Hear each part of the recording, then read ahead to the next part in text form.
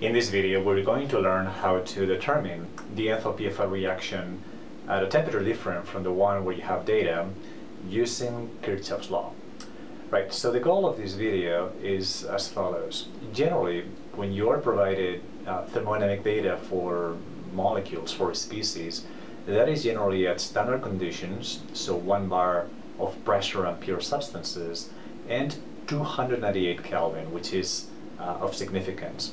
And that temperature is of significance because if you want to determine the enthalpy of a reaction, for example, at a different temperature from 288 Kelvin, then you cannot use directly the data in those tables, because again, that is just limited to 298 Kelvin. Right, so there's a couple of ways to then take that enthalpy of the reaction at 298 Kelvin that you can calculate directly from tables and then determine what the enthalpy would be if you were to change the temperature.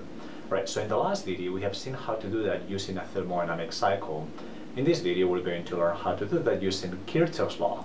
The results of both procedures are exactly identical, and as a matter of fact, the final expressions that we get in either one of the approaches is identical. So it really is your choice about what technique you use to do these problems. I think the thermodynamic cycle is intuitively more appealing. You can see the cycle, you can see what the steps are, but it's a little longer. And then Kirchhoff's law is much more compact, but is less visually appealing. Okay, in the end they're going to give you the same numbers, so it's your choice really. Alright, so here's kind of what Kirchhoff's law is. Right, again, the goal is to just take one reaction of your choice, could be the combustion of glucose or any generic reaction, and be able to determine your enthalpy of the reaction at a different temperature from where you have data. Data is generally provided at 298 Kelvin, right? And then the goal is to actually do it at 310 Kelvin. Since this is not a cycle anymore, we can actually delete this and just simply say that we can leave that if you want to T1 298 Kelvin and T2 310 Kelvin. Our goal is to just determine this enthalpy of the reaction.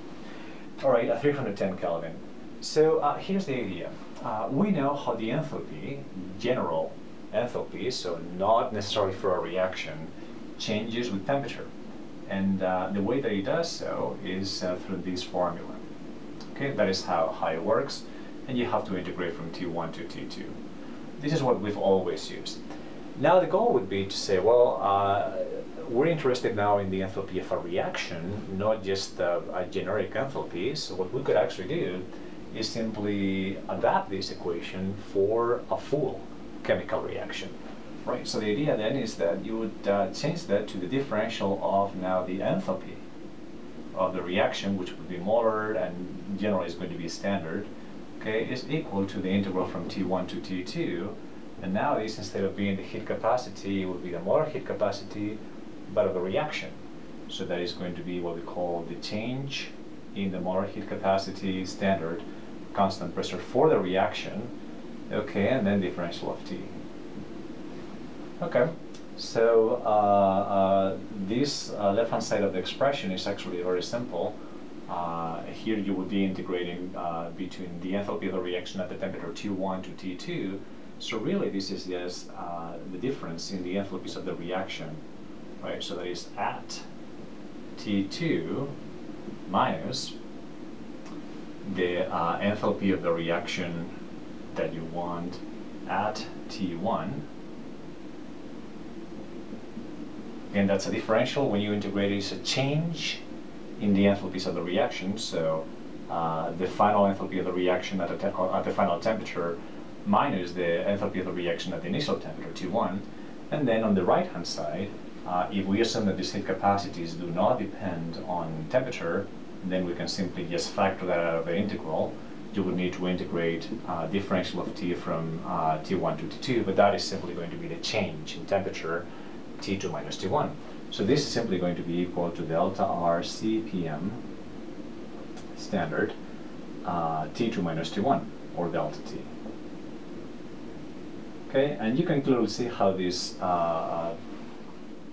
symbol right here, that term is exactly identical to what we got adding steps 1 and 3 of the thermodynamic cycle that we had in the prior video. Okay, so this is looking very good. In the end, we can just pass this to the other side, right? So here we have your final expression would be your enthalpy of the reaction at a temperature of your choice, T2, which in this case will be 310 Kelvin at T2, is equal to the enthalpy of the reaction at a temperature T1, which will be 298 Kelvin. This is how you know to calculate with the thermodynamic data, okay, plus this term, which is just how the heat capacity changes from reagents to products. T2 minus T1. Okay, so that is your Kirchhoff law, integrated, assuming that the heat capacities do not depend on temperature. Okay, but it's very easy to use, right? And again, I want to place emphasis that proceeding this way is exactly the same thing as what we did in the last video with a thermodynamic cycle. The last video had 3 steps, right? Cooling reagents, reaction at 298 Kelvin, and then heating products. Steps 1 and 3, cooling reagents and heating products, are condensed into this term. And then step 2 is simply the reaction at 298 Kelvin, which is this one. So I forgot in there an enthalpy. Okay, that will be the enthalpy at 298 Kelvin. Okay, so again, both approaches are identical. Now, just to make sure that we understand every one of these terms properly, okay, let me rewrite what this change in the heat capacity of the reaction would be, right? So this change in the heat capacity of the reaction would be the sum of the heat capacities of products. So this is, we're going to write here the full products, multiplied by the stoichiometric coefficients, minus the sum of the heat capacities of reagents multiplied by their stoichiometric coefficients. Right? And just to write all of that for our generic reaction, notice that this will be ES3 heat capacity of my product C plus the heat capacity, molar heat capacity standard at constant pressure of product D, minus the sum of the heat capacities of reagents, which will be A plus 2B. So the molar heat capacity at constant pressure of A, standard, plus 2 times the molar heat capacity at constant pressure of B at standard conditions. Okay, that is what this change in the heat capacity of the reaction is.